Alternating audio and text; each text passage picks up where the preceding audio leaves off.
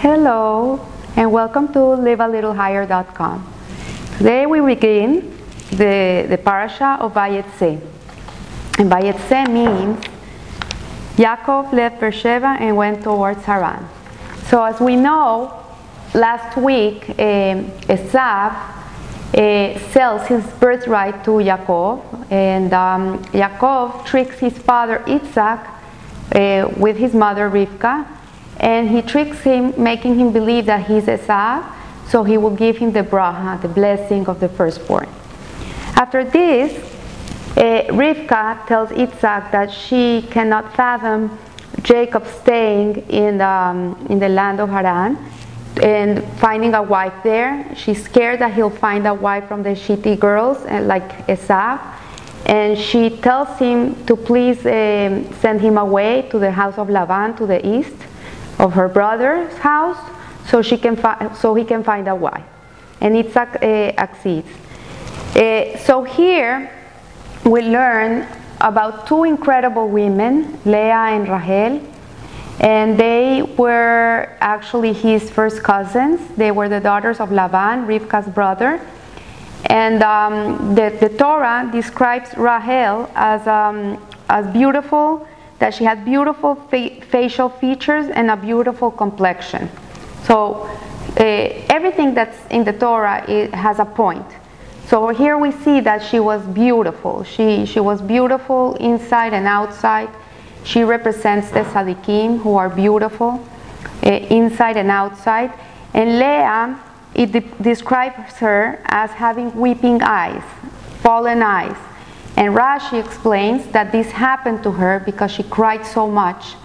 It was known that Leah was going to marry Esav and Rachel was going to marry Yaakov.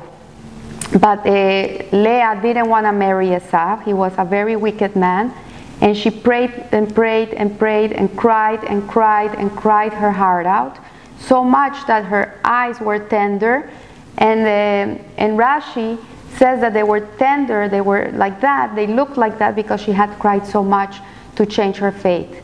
And she's considered like the Baal Tshuva, like the person that returns, the returnee, the one that does teshuvah and goes back to Hashem, goes back to his essence.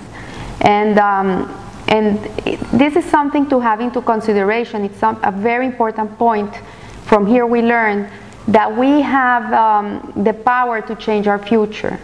The Jew is not bounded by the zodiac. We don't go by the horoscopes. There's a certain masal that runs our life, but we really have the ability to change our future. We're not bounded by it. That's why when Abraham went out and Hashem showed him the stars, he says, you're above them, you're above the stars. And when a Jew changes his life, when he does teshuvah, when he returns, he not only changes his future, but he changes his past too. He's able to change everything in his life. And I see it in my life, in my own life. Like, we were not observant Jews. We grew up very traditional, loving our religion very much and very proud. But we didn't keep the mitzvahs, and we didn't know Torah. We didn't have that gift. And when I changed my whole life around, my whole life changed. Like, if I wouldn't have done the things I did and returned, maybe I wouldn't be teaching you this class today. I would be somewhere else. So we have the power to change, and this is what Leah gives us. She gives us the power to change. She was destined to be the wife of Esav. And because she prayed so much and she cried so much, Hashem changed her future, changed her life. And so what happens is that when Jacob meets Rachel at the well, he falls in love with her. It's love at first sight. The minute he sees her, he's completely in love. And he goes to her and he kisses her and he starts to weep. And it says, the Rashi says that he starts weeping because he realizes that he's not going to be buried with her. She's not going to be buried with him. And he starts crying. But he knows that she's intended to him. So he goes to Laban and he introduces himself to him. He knows he's the son of Rivka. and he says to him, okay, I'll give you my daughter in marriage, but first you have to work 7 years for her.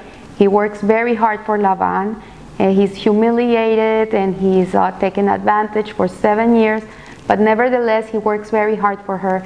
And the day that he's going to be married to her, Laban tricks him and changes the bride. It's a story that everybody knows.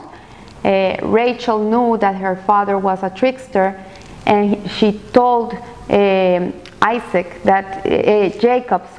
that this could happen. So they made a word that would be a clue when they were going to be married, that they knew that she was Rachel. But at last moment she realizes that the father is changing the bride because Leah was older than Rachel, and in his household the firstborn was going to be married before the second one. And he tells Rachel, I'm sorry, but your sister has to go first. And she does something superhuman. She does something that really, that's why she's Rachel Imenu. That's why she's our Ima. And what she does is that she tells the sister the clue. So the sister, when she's up in the huppah, and Jacob is asking her for the clue, she won't be humiliated in front of everybody else. So she gives her the clue, and when they're getting married, she tells Yaakov the clue, and he thinks he's marrying Rachel, but in reality, he's getting married to Leah. So the next day, it says, and behold, he wakes up and he looks, and it's not Rachel, it's Leah. And there's a joke that they say that every man wants to marry Rachel, and the next day they realize they married Leah. Sorry guys, but that's how it goes. But coming back to the parasha, we see here that when he wakes up and he sees her, he's beyond himself. Like, oh, why did you do this to me? Why did you trick me? And she says, because you tricked Esau, Hashem made me trick you. But what she was saying was not from a bad place, it came from a good place. What she was saying is that when you change your future, when you go and you get a blessing that was intended for somebody else, but your father gave to you, then there comes a whole new set of responsibilities and new things that will come into your life that were not intended for you. So Leah was intended for Esau with the blessing. But since Esau didn't get the blessing, then she became intended for Yaakov. So both Leah and Rachel were intended for him, because Leah represented the future of Esau, and Rachel represented the future of Yaakov. But since Yaakov took the future of Esau, then Leah became part of his future too. And these two women were intended to be the matriarchs, were intended to be the mothers of the 12 tribes of Israel, of the whole Jewish people, and that's what happened. So we see that Leah started having babies right away. She got pregnant many times, and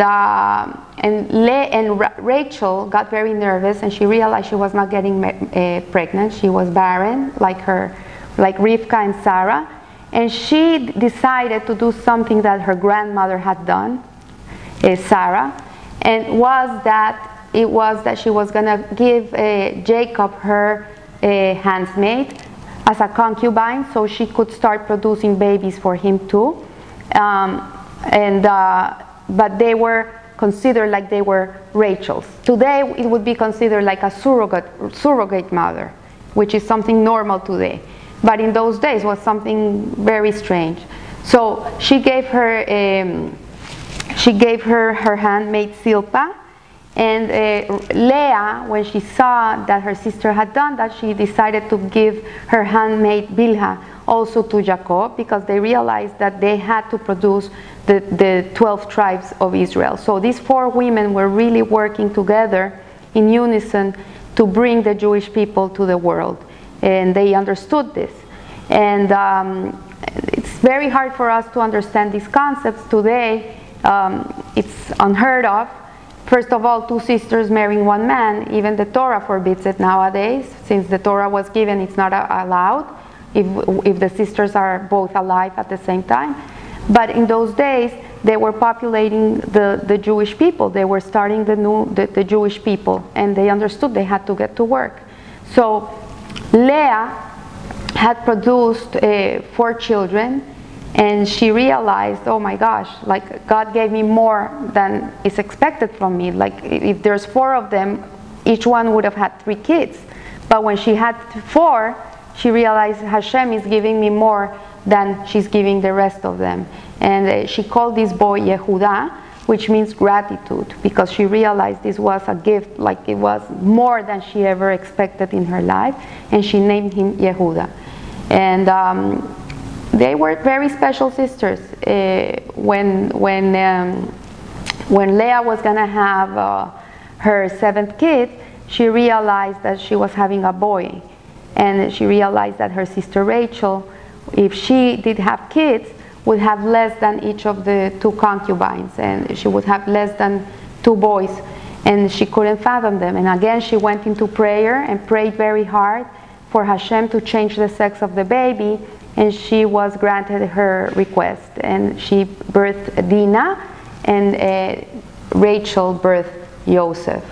And so these 2 women were really outstanding women. They were both very special in their own way.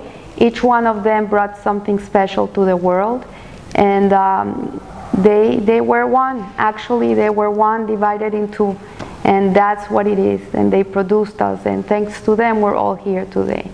So I want to wish you a good week, a blessed week, and remember the lessons taught by our imas, to never humiliate anybody, to always do everything in our hands to make sure that nobody will feel shame in their lives, and to always pray for others and for their welfare. And I'm sure that Hashem will give us back. So live a little higher.